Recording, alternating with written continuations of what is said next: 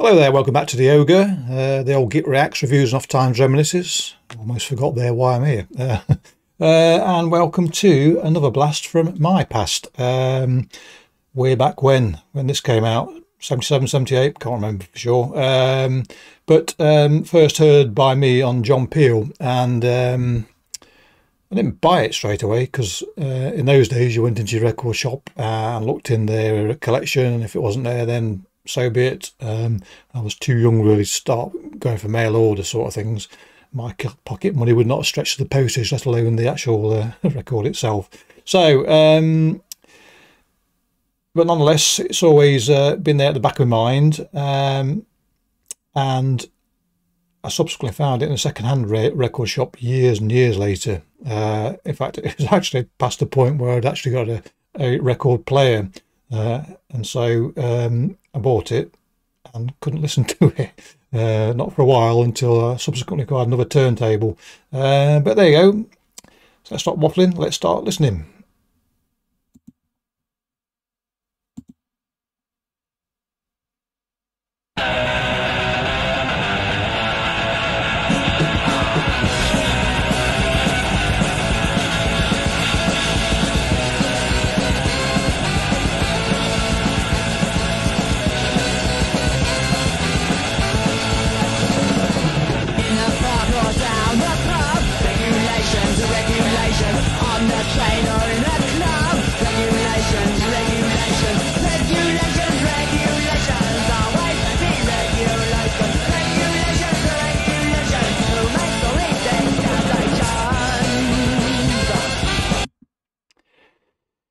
So why have I chosen this one today?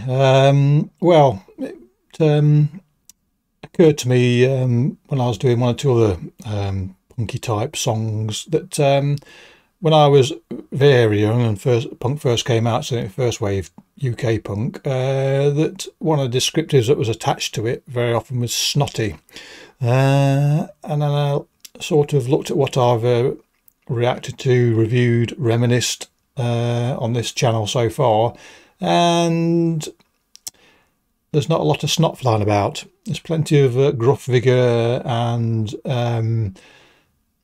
loudness and rawness, but not a lot of snot.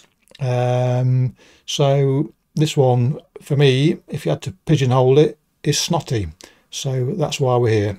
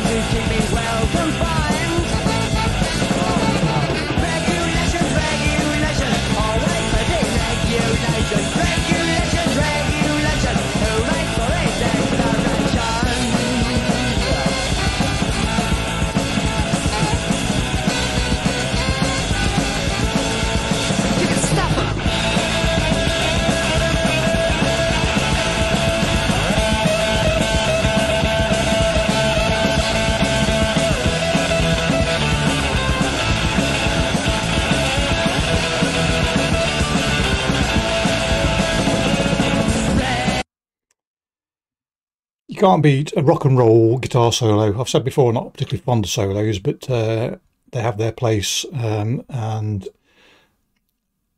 back in the time this was made, there was still a fair bit of rock and roll type influence in punk rock music, and ripping guitar solos like that were appreciated by me at the time and are now. But the other thing is, it's another punk song which features quite a prominent saxophone sound, and as I mentioned on the X-Ray Specs review, when UK first wave punk frittered out into the more hardcore stuff, I wonder if they had to make room at the Donkey Sanctuary for the saxophone players. I don't know.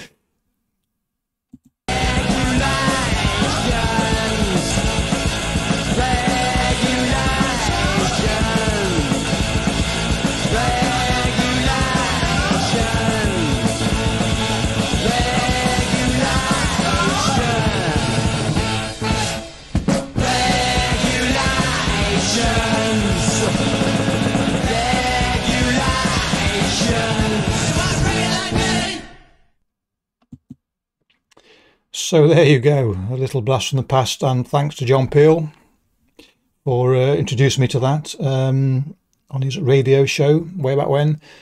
Yeah, not more to say. Short, snotty, best played loud, as most of that sort of music and much music is, and always tickles when I listen to it. I think these guys morphed into Psychedelic Furs, if I remember right. Could be wrong, but I seem to think that was the case. But anyway, there you go. Clicky bites if you like. Catch you all next time. Cheerio.